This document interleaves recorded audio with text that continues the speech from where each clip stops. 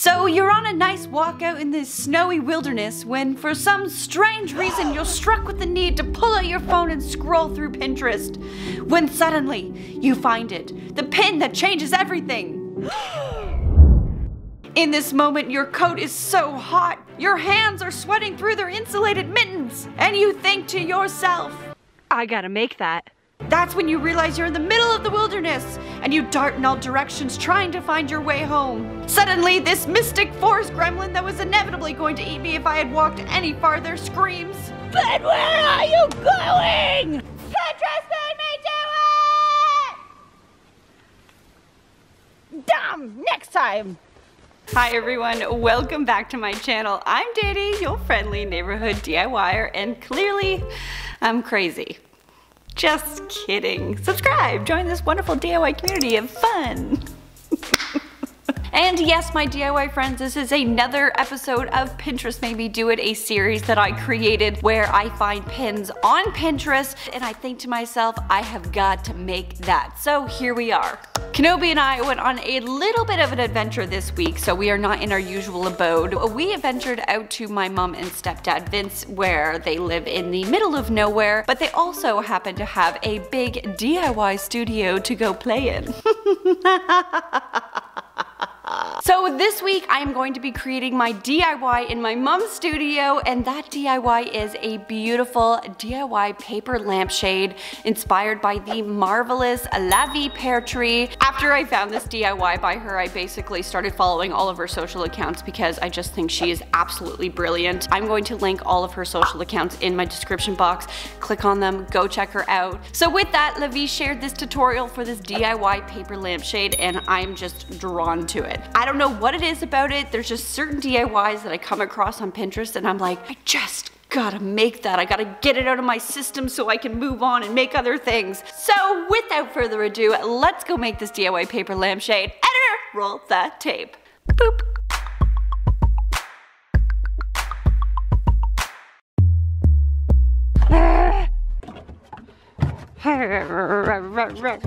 Give me your ball. Give me your ball. Good morning, DIY friends. So, I am up in the DIY studio that belongs to my mom. Say hello, Mom. She's here assisting me today. Who's excited? We are. No shady business up here. Do you want to show everyone your window that you made? Look at that. Look how beautiful that is, and it's in the window. And then another thing we're doing behind the scenes, we'll get to the project, I swear. We have this old Dutch, just a decorative thing.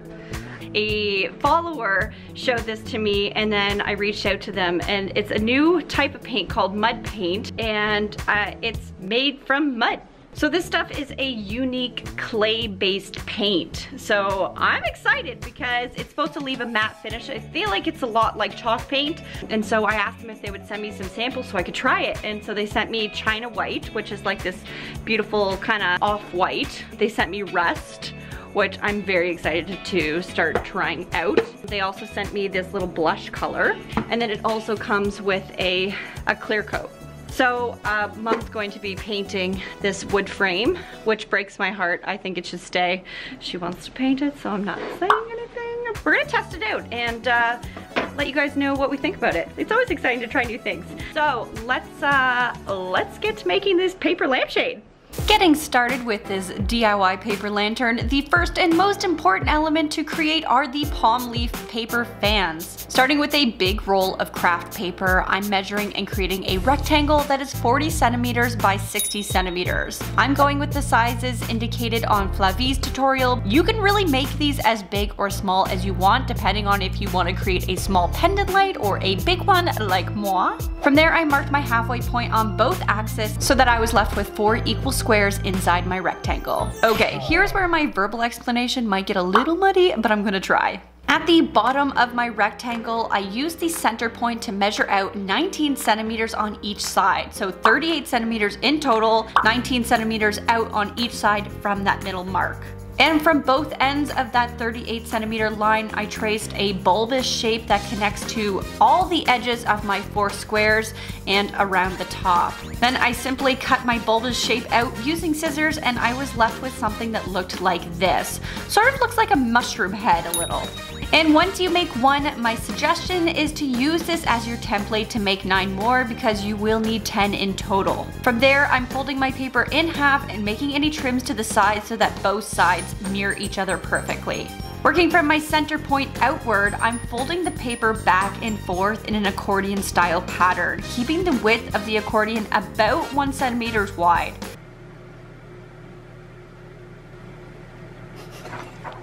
You stuck your tongue out. That's how I work.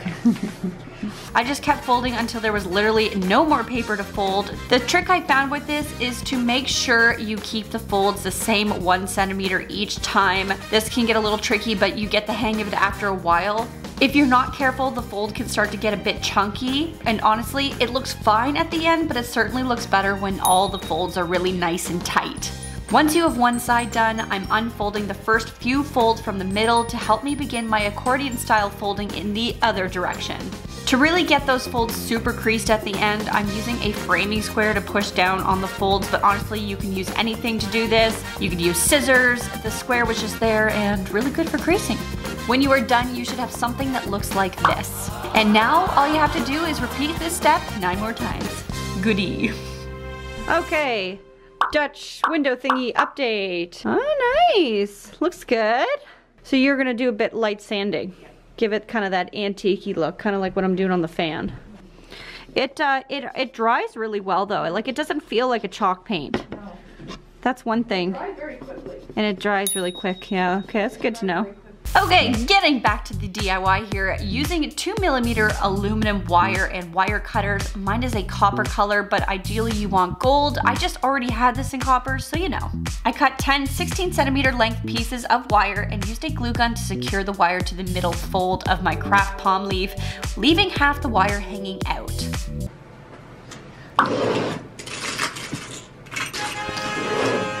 I used a little clip to keep the stem part of the paper leaf closed, and then using craft tape, which I absolutely love, I tightly taped around the stem to create the palm leaf shape.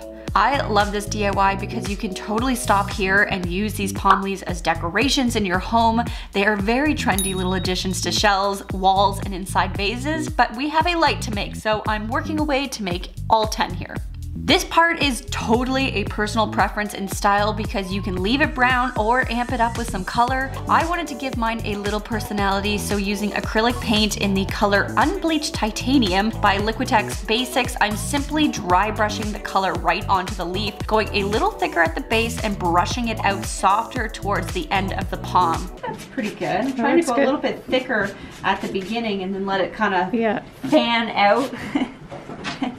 I don't know, that was actually a joke. I'm not trying to paint the entire leaf, I'm just giving it a dry brushed effect. Then using gold spray paint, I'm spraying along the tips of the fan and at the base of the leaf to really add some shading and style. Setting all those aside to dry now, it's time to get started on the electrifying portion of this DIY. For my DIY, I'm using this plug-in brass finish pendant socket light. I sourced this one in particular because of the long metal base at the top, but this particular light came with a black cord. I didn't want my cord to be black, so I sourced this twisted hemp rope, which meant I had to do a little socket surgery. Little tiny screws, I love it so much. Not made for sausage fingers. Now, this is actually quite easy, friends. You just need to remove the 2 screws inside the light socket and pull the entire thing out of the brass cage to which it lived in. From there, you snippety snip the old black cord right off, leaving about 1 inch of wire connected to the socket itself. Now, taking my hemp cord, I'm pulling back the hemp fabric around the black and white cord, and I'm feeding these wires through the brass base. Using wire strippers, I then removed some black rubber to expose the new copper wire off the socket, and now you just simply twist the new copper wire from the new hemp cord with the old socket and then use electrical tape to cover it up so that no copper wire is exposed. You want to do this for both the hot and neutral wires.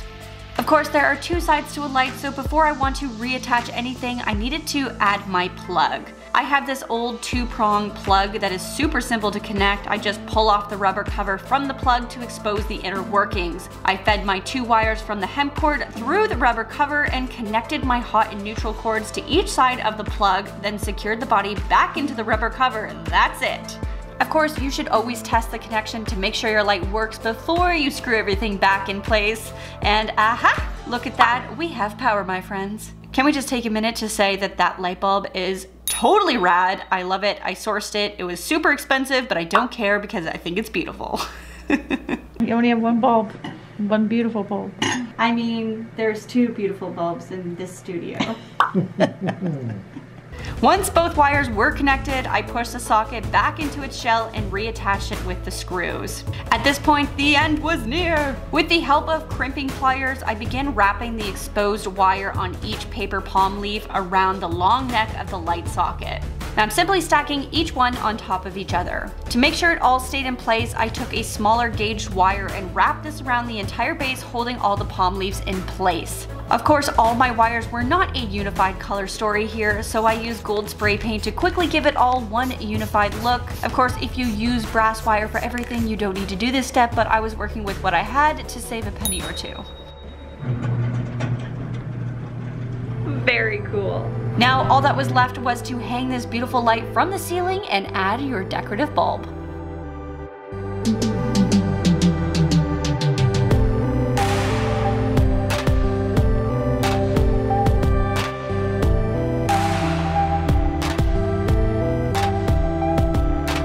Look at this magnificent light, DIY friends. This DIY turned out so much better than I could have hoped for, and I just loved the gold and beige color palette. It literally looked like a piece of art hanging from the ceiling, and I am so glad I got this DIY out of my system because it was such a simple creation that anyone could make in a day, and sometimes we just need a DIY project like that, am I right? DIY friends, thank you so much for watching this episode of Pinterest Made Me Do It! How did I do? Let me know in the comment section below. Go give Flavie some love because she is the one that inspired this amazing project. I'll see you next week. Stay creative, stay positive, and keep on DIYing. Bye-bye.